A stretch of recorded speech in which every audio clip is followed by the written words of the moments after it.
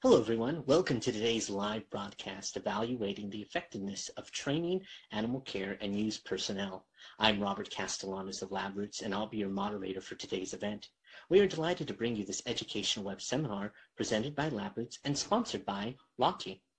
The Laboratory Animal Welfare Training Exchange is an organization of people who train in and for the laboratory animal science field. By sharing ideas on methods and materials for training, our members can learn together how best to meet the training and qualification requirements of national regulations and guidelines. Since 1994, conferences have been held every 2 years for trainers to exchange information on their training programs in the U.S. and abroad. For more information, please visit lati.org. We have a few important announcements before we begin. We encourage you to ask questions during the event. You can submit questions by typing them in the Q&A box, which can be found by clicking on the green Q&A button at the lower left of the presentation window. We'll try to answer as many questions as we can via email offline. You can enlarge the slide window by clicking on the screen icon in the lower right-hand corner of the slide window. If any technical problems viewing or hearing this presentation, please click on the support button at the top right of your presentation window or submit your problem through the green Q&A button lower left. I would like to take this opportunity now to introduce today's speaker, Dr. Melissa Dyson. Dr. Melissa Dyson received her veterinary degree from the University of Tennessee College of Veterinary Medicine and completed a residency in corporate medicine at the University of Missouri in conjunction with the Research Animal Diagnostic Laboratories. Her clinical research interests include laboratory animal medicine management and infectious disease. She is director of the Training Corps and provides educational programs for animal care and use personnel. I'll now turn it over to the doctor for her presentation. For attending today. As our moderator said, I'll be talking about evaluating the effectiveness for training for animal care and use personnel. So, the initial question is, of course, why do we train? And I think most of us in the field have a lot of different reasons that we're interacting with animal care and use personnel and providing educational programs. Some of the reasons that are important to, I think, most of us are often training is required by our regulations and guidelines. We want to promote humane and judicious use of animals by making sure that the folks that work with them are appropriately prepared and competent. We want to use training to communicate information on the institution's practices, policies, and structure. And we want to, at the most basic level, obviously provide employees the necessary job skills. So just to review, we'll talk a little bit in more detail about the comments that each of these regulations or guides have on training. We have commentary or guidance from the U.S. government principles for the utilization and care of vertebrate animals used in testing, research, and training. Details are provided to us in the Animal Welfare Act regulations and in the Guide for the Care and Use of Laboratory Animals. In the government principles, it's indicated that investigators and other personnel should be appropriately qualified and experienced for conducting procedures on animals, and that arrangements need to be made to have training available, including training on the proper and humane care and use of animals used in research programs. The Animal Welfare Act regulations also ask that training be available to make sure that individuals have access to information on appropriate practices. And they provide additional detail, including information on what types of information need to be provided. Information on humane methods of animal maintenance and experimentation. Information on the concept, availability, and use of research or testing methods that limit the use of animals or minimize pain and distress. The appropriate use of anesthetics, analgesics, and tranquilizers for animals used in the facility. Methods for reporting deficiencies or concerns for animals used in the program. The utilization of services available to provide information on methods and alternatives to animals use. And as we jump into the guide, we see fairly similar information provided. Training needs to be available for individuals on animal care and use legislation, regulations, and guidance. The IACUC functions and responsibilities, ethics of animal use and concepts of the 3 R's, methods for reporting concerns about animal use, occupational health and safety issues, and even specific details on animal handling, appropriate aseptical surgical technique, anesthesia, analgesia, and euthanasia. So the big question is, at that level, is training mandatory? So we know from all our guidance that personnel must be qualified and trained to perform tasks associated with animals, and that training should be available and must be documented. So ultimately, our guidance is telling us that we need to make sure that people know what they're doing. Training is often that tool, but assessing their competency is a big part of that as well. And I think we see some of the standards of how that can be practiced in how the ALAC program description asks questions to us about describing the animal care and use program at our sites. So in the ALAC program description, under the training, education, and continuing educational opportunities section, ALAC asks us to describe how the IACUC provides oversight and evaluates the effectiveness of training programs and the assessment of personnel competencies. So training and the assessment of competencies are clearly joined as joint efforts in affecting appropriate practices for using animals. And evaluating the effectiveness of those programs is imperative to make sure that the ultimate goal of appropriate animal care and use is performed appropriately. In further sections, questions are asked of the veterinary and animal care staff as well as the research staff to describe training and continuing educational opportunities. Additionally, the research team, timing of the training, mechanisms to ensure that the research team has appropriate knowledge and expertise and appropriate practices are also listed and discussed. So as we can see from our regulations and standards of practice, our ultimate goal is ensuring that personnel are qualified and trained to perform their tasks associated with animals.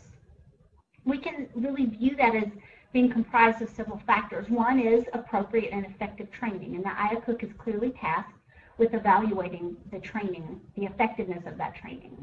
An important partner to that is competency assessment. So when providing training, making sure that the training is effective in promoting competency, or that staff that come with experience are appropriately trained and competent are important factors.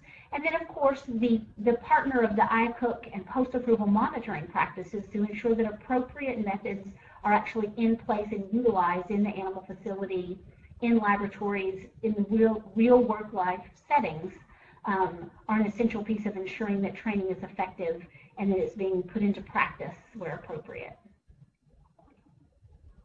One of the things that we'll be talking about today as we go through some of the different ways to evaluate training is the IACUC Handbook Survey. So the IACUC Handbook is a methodology that's used surveys of approximately 300 institutions using animals in research across the United States. So those can vary from small to large formats, from academia to industry or pharmaceutical companies. But in each chapter, and there are many chapters that don't deal with training, in each chapter a number of questions are posed to respondents to get a feel for how people are achieving appropriate training or evaluating the effectiveness of training across the field.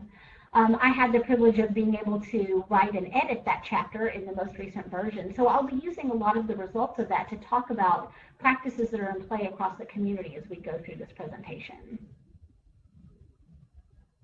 So how is the effectiveness of training being evaluated out in the field?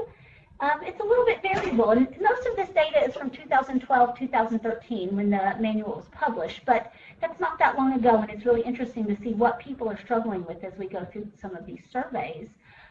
Important to note here that at the time that these questions were posed, about 48% of those respondents were not using any metrics to evaluate training. There were other methodologies used, so one institution could have answered yes to multiple of these sections.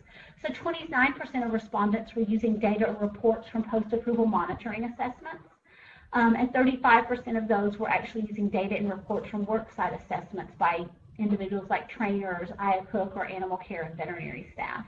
So reports were utilized, assessments of programs, but there weren't a whole lot of metrics and data being gathered and utilized at that time to evaluate the effectiveness of training programs. I think it's a challenge that we all face. Evaluation of training is really is time-consuming and difficult to get really good information on whether or not training programs are proving effective at ensuring that we have appropriate and competent animal care and use. So the three subject areas that I'm going to touch on today are evaluating instructional design, evaluating learners, and evaluating instructors. So evaluating learners, or evaluation of training by and evaluating of learners is probably one of the most familiar areas that most of us have experienced. So evaluating how a person's learned in class, evaluating how they're applying that information. But I think the other parts of that program include how training is designed and developed and implemented and given to those learners, and how we ensure that our instructors are actually able to appropriately deliver information and assess those learners.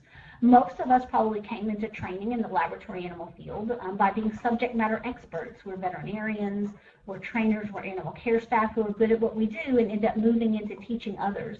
Most of us don't have educational backgrounds, and so developing skills as trainer and designing educational programs and evaluating educational programs is a big area of growth for us. And I think evaluating how we do that on a regular basis helps improve the training programs that are then delivered to the learners.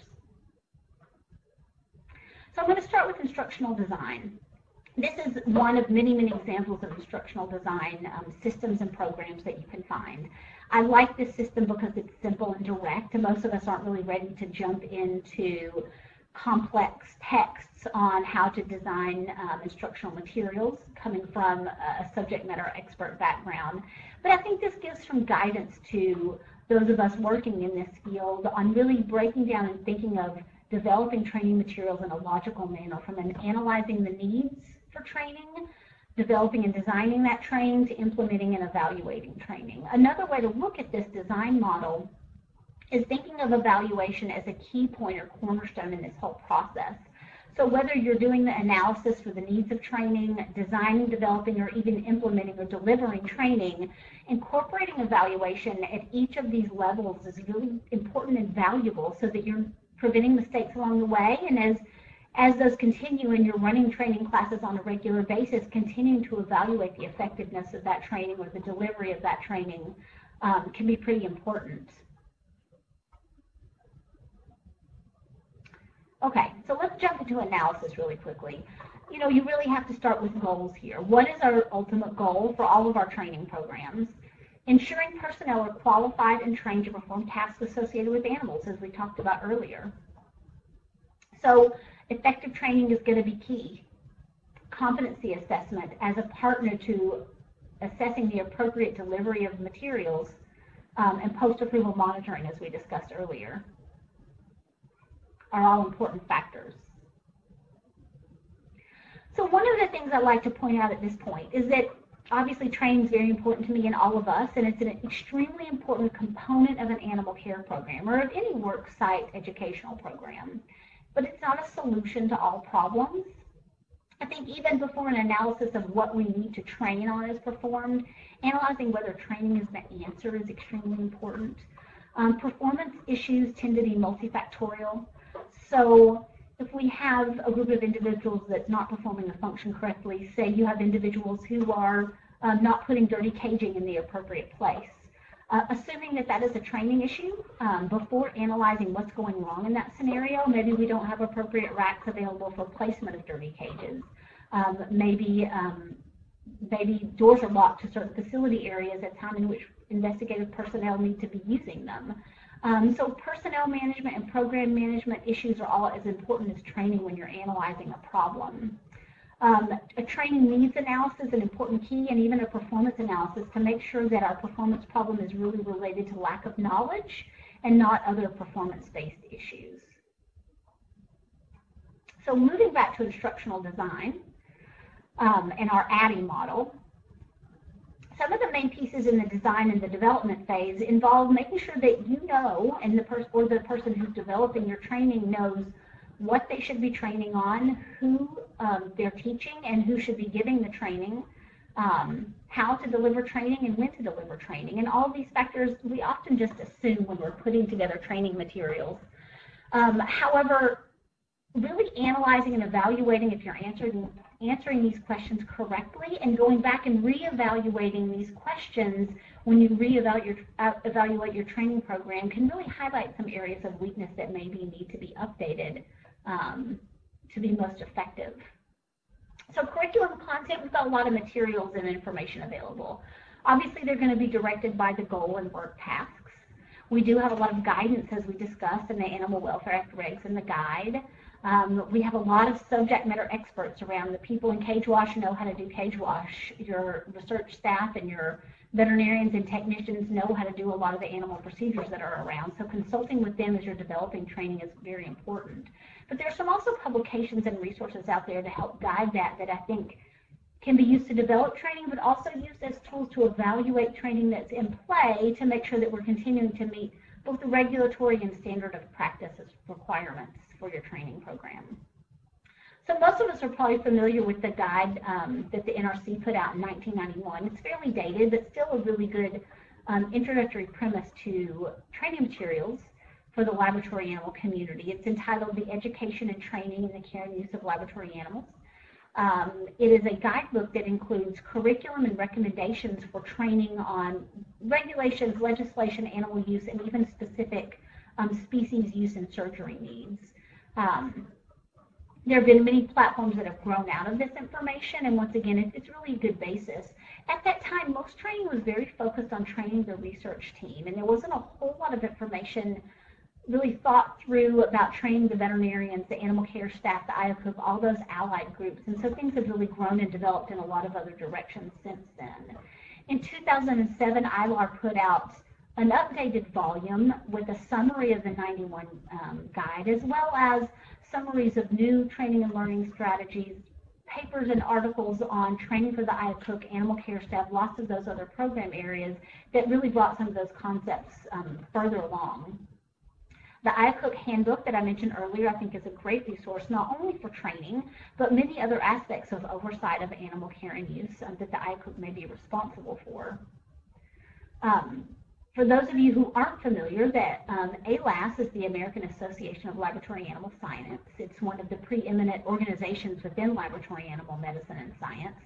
They actually host a learning library that has many, many online courses available, some for free, that you can utilize to educate yourself or utilize for your whole educational program at each institution. And some of those modules are actually also customizable.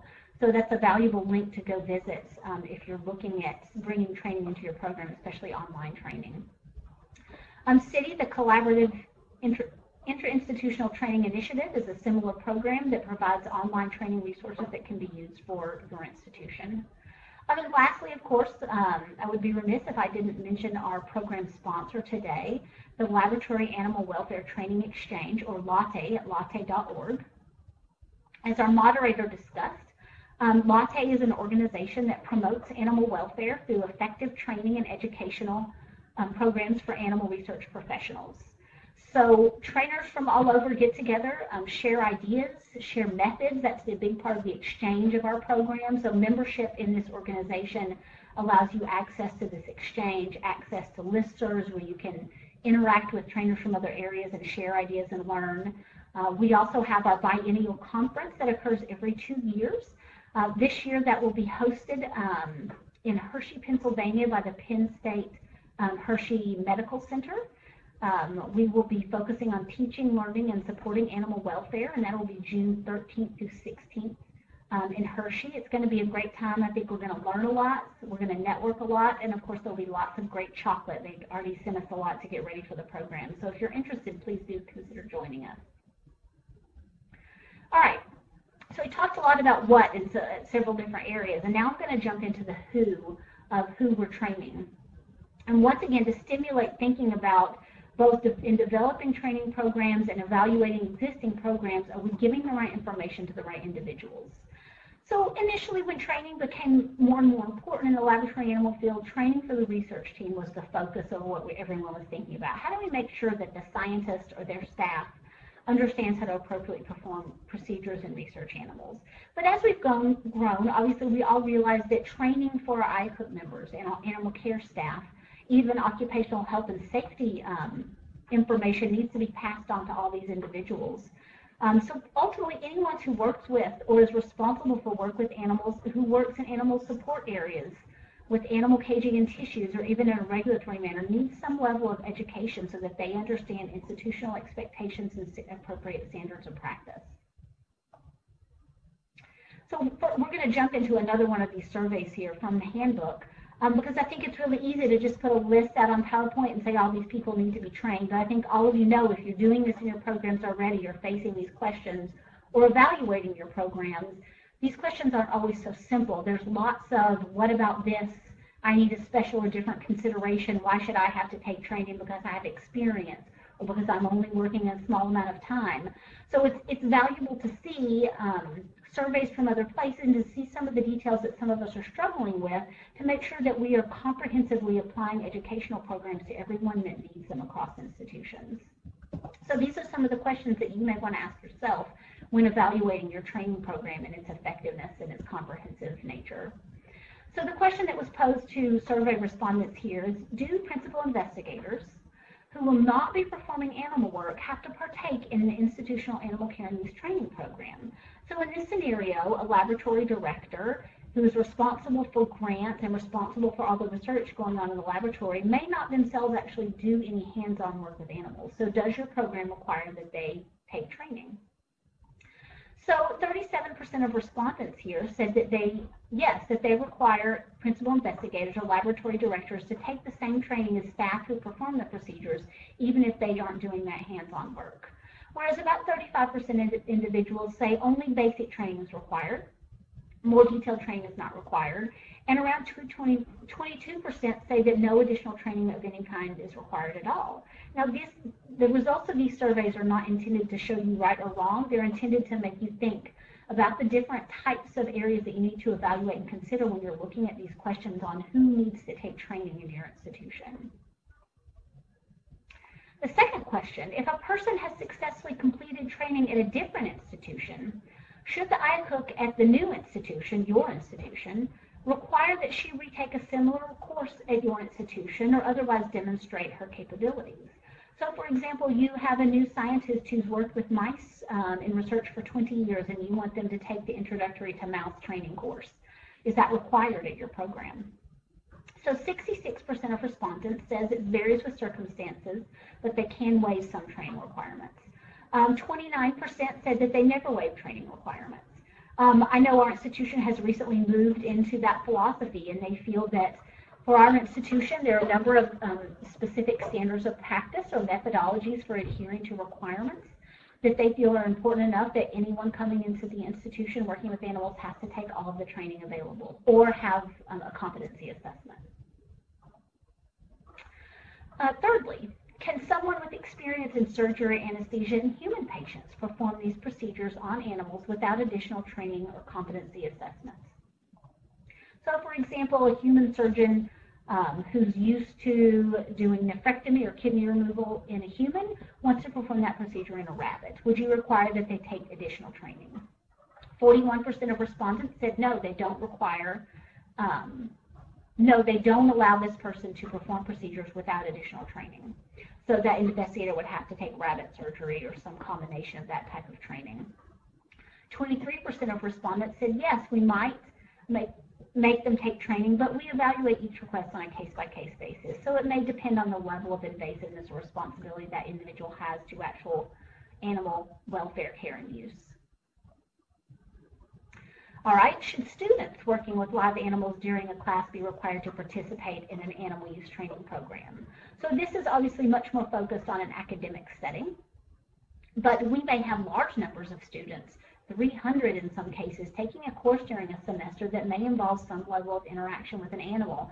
Maybe it's just observing rats, or maybe it even involves animal surgery that a teacher is actually overseeing. So in this scenario, 34% of respondents said course instructors provide training to students in the course rather than the animal program. 19% of respondents indicated that students in courses receive the same or similar training as that provided to research personnel. Depending on your institution, this can be a pretty hefty number of classes to be able to interact with an animal. So once again, this is not a right or wrong survey. It is valuable to see how other people are achieving or answering these questions for their programs when you are evaluating how comprehensive or effective your training is for your ultimate goal.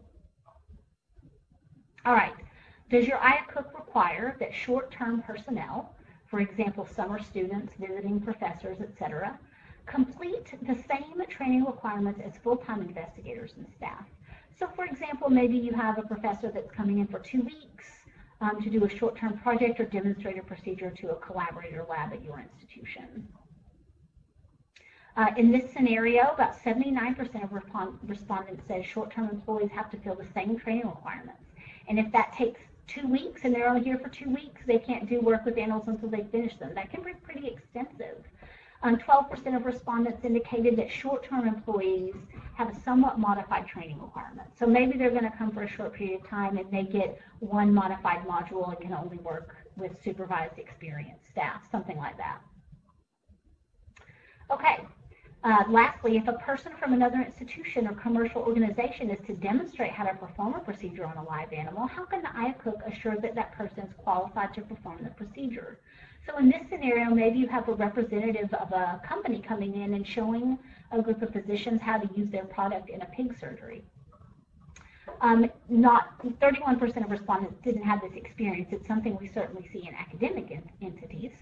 44% of respondents said that they reviewed the written qualifications of that individual, and 24% accepted written statements from the principal investigator, whereas 29% said they actually have a veterinarian watch the person perform the procedure, and that veterinarian may stop the procedure if it's inappropriate. Now, remember that respondents can answer in the positive to more than one of these questions, so some people may be doing both. Once again, these may be small groups of what goes on in your institution, but they're all participants in the animal care and use program, and evaluation of the decisions made at each of these levels is important. Okay, so we talked a lot about the what and who designing and developing training programs. Let's talk a little bit about the how. So there's lots of different ways to deliver training. I think we're all pretty aware of that. It's going to vary with subject matter, with the resources that you have available, with your needs. It extends from doing all sort of online computer-based courses. There's lots of value in those. You can directly reach lots of people at lots of different times. You can document them easily. You can implement quizzes and evaluations with online training modules. In our own internal assessments for our program, we actually do post-online course assessments in workshop classes. Unfortunately, we're finding that a large number of individuals don't retain a great deal of information from computer-based courses. By the time they walk in the door as a new person and are overwhelmed with the large amount of detail they're given, by the time they get to a hands-on practice, they don't remember a lot of that information.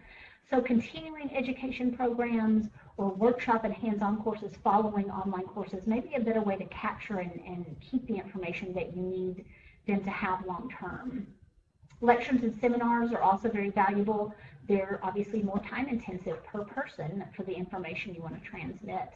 There's no way I think that we can ever replace the value of workshops or hands-on courses, especially if you're teaching an individual a physical skill that they have to learn and then demonstrate. However, those are fairly time-intensive, and so utilizing partners in that beyond the trainers, veterinarians, and even the research personnel that may be appropriately experienced are really ways to capitalize on the diversity of experience in the community. Another big question here, I think, when you're evaluating your training program is, no matter the format, are the courses addressing the needs of the learners, both in instructional design, but also in sort of theories of how adults learn in the workplace? I think many of us, not being trained in educational communities, don't always have a feel for what that means to the adult learner in the workplace. We'll talk a little bit about that more later in the presentation. Okay, so another part of who is who should provide training. Lots of different folks in lots of different places, from staff trainers to veterinarians to IACUC staff and even occupational health and safety personnel, are teaching people things all over the place. We'll talk more about this a little bit later as well, but as I mentioned, most of us aren't trained as educators, and so evaluating how you ensure that those delivering information are able to do so effectively is very important. So who provides training at institutions across the country? Looks like we have about 74% of respondents, the animal care staff, technicians, supervisors, And veterinarians are a big part of that training program. We talked about this slide a little earlier as well. IACUC staff about 17%. At this stage, only about 30% of people had dedicated training program personnel. I think that's growing even in small institutions now because of the emphasis and importance on regular comprehensive training and documenting and evaluation of that training. Okay, finally, when. Another important piece of that before you're implementing is deciding when training needs to happen. So this is a question posed in the handbook. Must personnel be trained before a research project begins? 50% of respondents here said that in most instances, the person must have basic skills needed before the project begins, but more detailed skills can be gained during the course of the project. And then 33% said in most instances the person must be fully trained. And I think looking at our guidance and the questions in the ALEC program description, making sure that people are trained before they are actually applying procedures and working with animals or working in the job site is extremely important. And I think this can be challenging, trying to get everybody in the door trained appropriately before they're released in the system, and then allowing us to track and do continuing education is an additional burden there. So in the survey, we also asked, what are the consequences of failure to complete required training by the principal investigator or members of the research team? So various things occur, and most often protocol or amendment approval is limited for completion of training, or personnel restricted from performing procedures, getting into facilities, those types of things until training is complete. We found in our own experience, without a hard stop preventing people from doing their work in an academic environment, we would generally have less than 70% compliance with training requirements. So I think most people have found at this point, without hard stops for training requirements, it's difficult to control. So, evaluating your program, if you do not have high rates of compliance or good rates of compliance with your training requirements, evaluating that system and creating some hard stops within that system to prevent people from moving forward without completing training, I think most of us have found is pretty important to making sure training is done properly. Also, at what interval is periodic retraining of animal users required? So this is continuing education, and as we saw when we looked at some samples from questions in the ALEC program description, continuing education is being quite emphasized. So at this time, we had about 31% of respondents said this was not applicable, so there was no continuing education. 24% of respondents were doing continuing education every third year or greater, and then it varied beyond that. So I think that's important to look at. Obviously, every 3 years is sort of a natural cycle for us because it mimics the cycle of a protocol approval, and it's a valuable time to create a stop at which you can grab folks and require that they complete training. But as we found in some of our own evaluations, if we have people retaining less than 50% of what they're getting from just completion of online modules, continuing education is extremely important, not only to try to continue to educate them through the process of their work cycle, but also to make sure that they are up with new standards. As we know, policies and institutional practices sort of are in continual process of change. So as you're evaluating a training program in this aspect, looking at continuing education and its value and effect on compliance and knowledge as a whole is pretty important. So what criteria are used by your institution to indicate to the IACUC that an individual requires more training? So beyond just standard required training, are there ways in which we really need to evaluate and look at how and when do we need to recommend that someone gets more? So 65%, 75% folks are looking at non-compliance report or supervisor or PI recommendations. And then 51% are reporting poor performance on post-training evaluation processes, PAMs, competency evaluation, those types of things. Having the ability for a trainer to say, you know what, you haven't done this appropriately, you need to go back to a training. Having those processes worked out and relied upon can be a pretty important factor. If you don't have the ability for a trainer or a supervisor to say this individual is not performing appropriately and needs to go back to training, then we've got a big gap in the effectiveness of our training program and the oversight of that. Okay, so we talked about evaluation of instructional design. Now we're going to jump into evaluation of learners. So like I said, this is probably the most familiar area of evaluation that most of us have experienced. The evaluation of training by the learners and the evaluation of the training's effect on those learners. you can look at this in a simple manner in 4 different levels. 1 to 4 being sort of 1 the easiest and 4 being the most complex to gather. At the same time, the level 1 types of training, maybe the data we gather from those types of evaluations are the least impactful, even though they're the easiest. This gives a lot of great information about what people are gathering from the training classes, and are tools to then spread out and look at sort of, do we have problems with instructional design? Do we have problems that we need to optimize with how we're delivering training, those types of things. Okay, so evaluating reaction. We gather this info by asking people immediately or post, or a little further down the road post-training, how did training go? You need to make sure that evaluation methodologies ask what you want to know, that they're well designed, and they encourage complete and honest responses. Like I said, these are easy, quick, and they're tallyable, so we can put together metrics with this information. However, they can be pretty subjective, and there's not a whole lot of knowledge gained for us, and you really don't know how many skills and information that the learner retains ultimately. Some tips from these types of evaluations are, keep it short, focus on your objectives, only ask about things that you can change. Incorporating closed-ended questions, how would you rate this class 1 to 5? Those sorts of things are very valuable. Yes and no types of answers tend to be difficult to follow up on. Too many answer options are overwhelming. You also want to tell all your learners that you value their feedback and encourage them to provide it.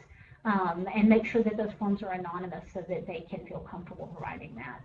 I think some really big pieces of this are that not only do you need to assess the results regularly, so we have our trainers review them after every class, but also assess them in a group in a summary methodology. The semi-annual program review is a great time for that, for really looking at, are we getting all 5s, that everything's great, or are we seeing in certain classes that certain evaluations aren't coming through well, and why are we having those problems, and what are our plans to fix them?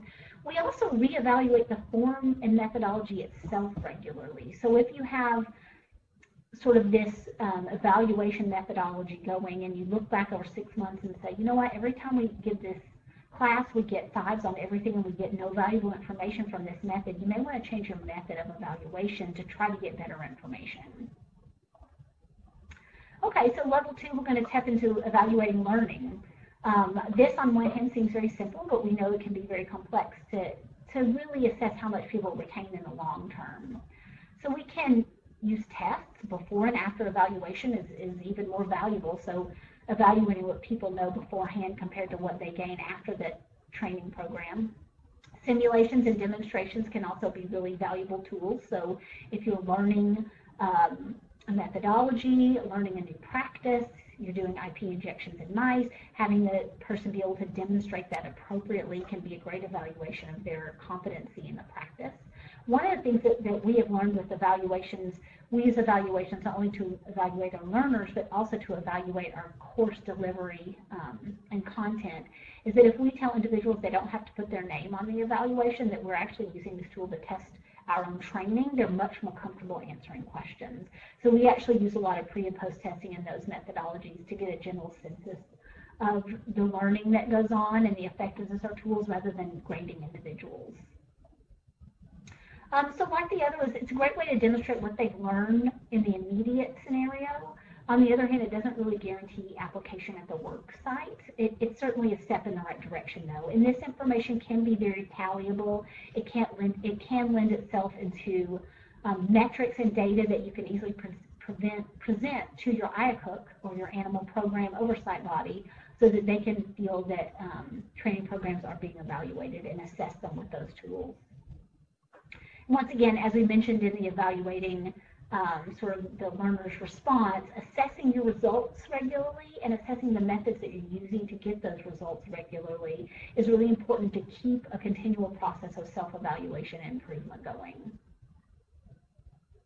So evaluating behavior, this is level 3. We're stepping up into the next level. We get a lot of good information from this methodology, but it's time and resource intensive. So you've got to allow time for behavior change. So someone is going to apply what you taught them differently a week after training versus 6 weeks to a year. going to the work site to see actually how people are performing the functions you've trained them on. That can be done by trainers, post-approval monitoring staff, or even supervisors. What's important here is that everyone has the same concept of what the expectations are so that the data that you get back is consistent and valuable. So you can even create assessment sheets for evaluating behavior that all of those different teams have available, so that when they turn workplace assessments back in, you have detailed information that you can follow on what pieces were lacking in workplace application related to training. As I mentioned, this is on one hand the truest assessment of activities and the results of learning from your training. It's time and staff intensive, but I do think if you put work into consistent expectations and even formats for feedback, you can actually get better information here. It can also feel intrusive to staff and interrupt work processes, so if someone knows you're evaluating them, they may change or follow procedures in a more detailed way than they would otherwise. The last level there is evaluating is evaluating results. So evaluating how the training program has had an effect on the compliance and welfare and practices in your program as a whole. And this is really valuable. It takes a lot of time and design to capture. So one of the mistakes that we have certainly made in our own program is trying to capture this information too late in the game. So if you really want to evaluate results or return on investment of a training program, you have to design your data capture methodologies to capture baseline data before a change occurs. So if you want to see if you can improve compliance with aseptic surgical practices in your facility, you really want a good feel for how aseptic surgical practices are now, and you want metrics and measurable data, so a check sheet on how many times people aren't using appropriate disinfectants or aren't following sterile technique or breaking sterile technique in surgery. If you can actually break those things down, get an analysis of what's going on, that lends to the development of your training program, and then you can use those same questions to evaluate change in that program. It takes a lot of foresight to plan those sorts of evaluations in the long term, but those are really great assessment tools to capture how well training has changed a program or culture that was challenging in the first place. So, you want to make sure that you have your goal well designed and that the metrics you want to capture from the beginning to the end of the project. And also know that the change over time can be affected by many factors, so it may not just be training. Just the fact that you're evaluating people may change their behavior, and the fact that they're getting evaluated may in itself be a reminder and culture change tool in addition to just the training program. Okay, so when looking at this, make sure I have the right slide. In looking at this, we do have some survey results from the handbook. So as part of the training program for your animal care and use program, is any form of evaluation, assessment, or testing utilized? So it varies. We have 58% of respondents saying that a demonstration of competency is required during training sessions. 44% says that worksite evaluation of competency by supervisory personnel is employed. 38% are doing written exams, so those may be the same organizations as well. And 16% are doing no testing.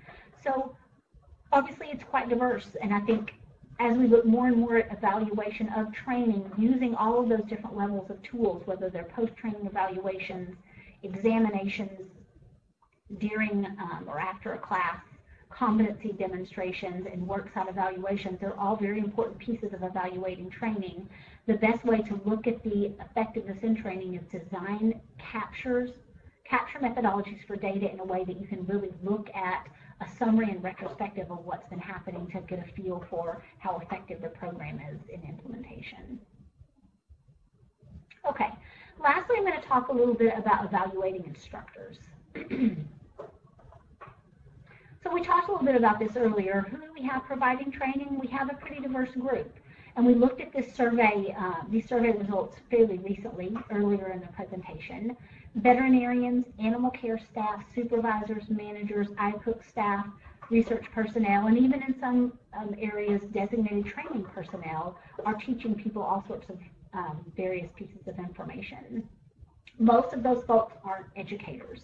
And so making sure that we have the right tools to train those trainers, and then in kind, using those tools to evaluate the effectiveness of those trainers are important tools to improving your program and evaluating your trainers and giving them goals for improving their own work status and proficiency.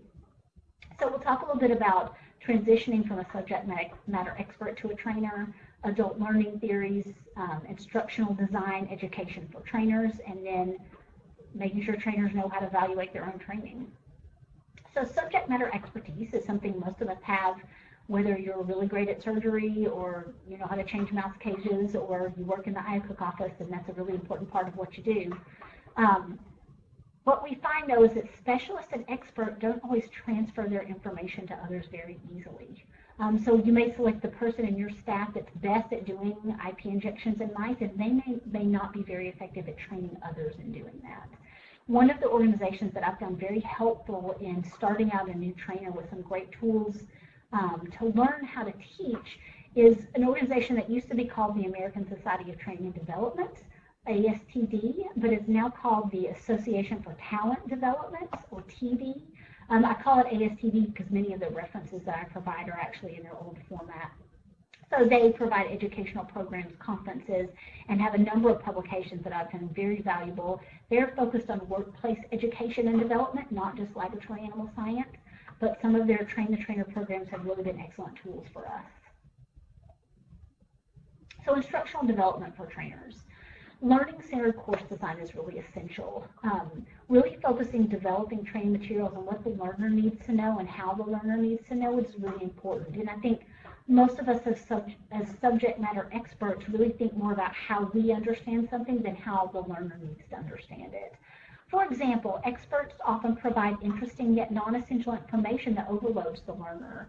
So does a lab member really need to know when all the amendments to the Animal Welfare Act regulations occurred and what they contained? I seriously doubt that information is valuable to their appropriate care and use of animals in a research setting. It's overwhelming to them, and it takes up space in your training program that's not valuable, even though it may be really fascinating to you if you're working with regulations all the time. How does the student learn? So experts tend to group information in larger chunks than novices. If I'm explaining to you how to give an IP injection in a mouse, I may tell you in 3 steps: restrain the mouse, get your needle, put the mouse's head down, and inject appropriately. There could be 15 to 20 different steps within that system that a novice does not understand. And until you understand how to break those down in an appropriately organized and consistent manner, your trainee or learner is going to be quite lost, and if you may be an expert in an area, you may not be transmitting that to them appropriately. Adult learning, also the theory and this pedagogy and idea that adults learn differently than children can be very important as well, especially for those of us who don't have educational backgrounds. So obviously learning is the process of personalizing new information. Training, on the other hand, is the process of helping students make those connections and personalizing that information. There are some theories that say adults have different ways of learning than children, and it's important for educators to know this when they're designing and delivering training in the professional setting. So some of the principles that we talk about are adults really want to know why they're learning something, and addressing that as part of training, both to the individual and their supervisor, can be extremely valuable in the attitude that they bring to training and what they're willing to take out of it. Adults also have a repository of lifetime experiences, so they're not novices in life, and they may come with both good and bad experiences in whatever procedure that you're trying to teach them about. Acknowledging that can be very helpful in developing a relationship with them and opening them up to learning from you, and you also may learn about information that they have that's novel to you, or about why they're having some challenges in areas that you're trying to get them to move towards. Adults also really like to use hands-on problem solving for learning, so memorization of facts and figures is not going to help, nor is it really effective to worksite application. So applying this knowledge and skills, giving them quizzes, giving them a chance to discuss training, giving them a chance to demonstrate and apply those skills is very important. If you look back at your training program when you're evaluating it and you're not incorporating some of these ideas into how you develop and implement and provide training programs, that there's a concern and you may need to reevaluate some of them. Okay, so some of the things to think about is giving them a chance to discuss prior experiences and converse and ask questions about new information, giving them a chance to self-assess, I get it, I don't get it, and ask for help if they need it, reflecting on those prior experiences, and practicing new skills whenever necessary. Lastly, talking to trainers and making sure that they understand how to self-evaluate. So a lot of what we have talked about throughout this presentation has been knowing how to develop training, knowing how to develop learners, creating forms or programs to gather data on evaluation. But if your trainer or you as a trainer don't really understand how to utilize those tools or even to evaluate the success of a class that you've developed, some of that can be lost. So even some of the simple features of, did the course run smoothly? Were the timelines appropriate? Did students respond appropriately? Were folks sleeping in class? Were they asking questions? We actually address some of these with our large team of trainers. We have so many people providing the same types of courses at different times. We have pretty strict templates on the content that has to be provided, say in a class about the use of hazards or in a class about the handling of a rat. And buried within each of those are actually questions that they have to pose to the learners at certain times to make sure the learners are paying attention, to emphasize certain points, and give those adult learners a chance to really think and self-reflect on what they've learned so far in the course. We find those to be really valuable tools. It's another thing to think about in educating your trainers on how to self-evaluate.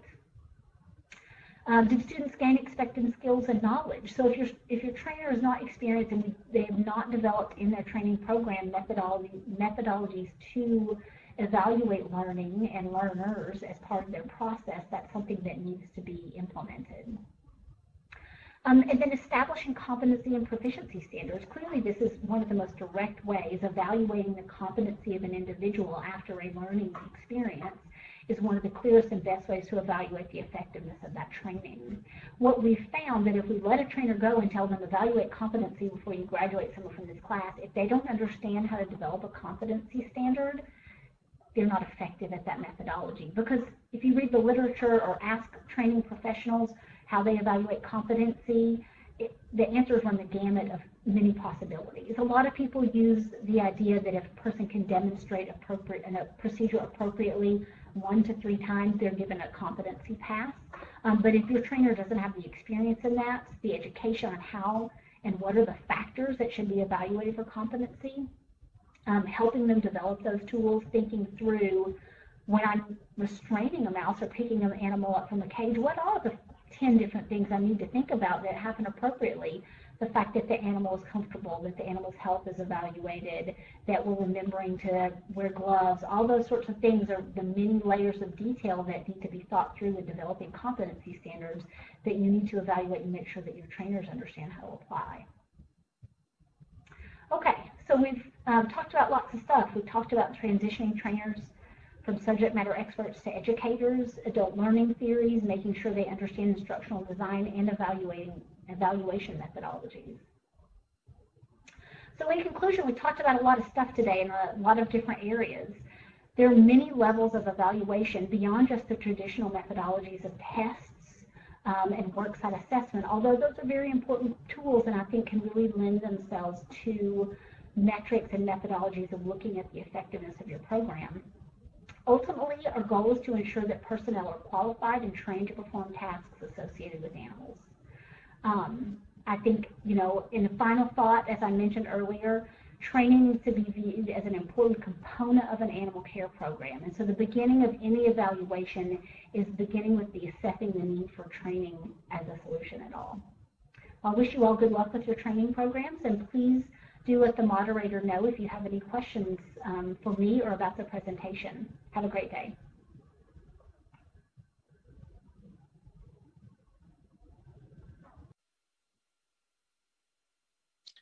Well, I would like to thank Dr. Dyson again for that outstanding presentation. I want to remind our audience you can submit questions by typing them in the Q&A box, which can be found by clicking on the green Q&A button at the lower left of the presentation window. And again, all questions are going to be answered via email. I would also like to thank our sponsor, Lottie, for making today's educational webcast possible. Today's webcast will be available for on-demand viewing through April 2017. You'll receive an email from LabRoots alerting you when that webcast is available for replay. We invite you to forward that announcement to your colleagues who may have missed today's live event. And until next time, goodbye.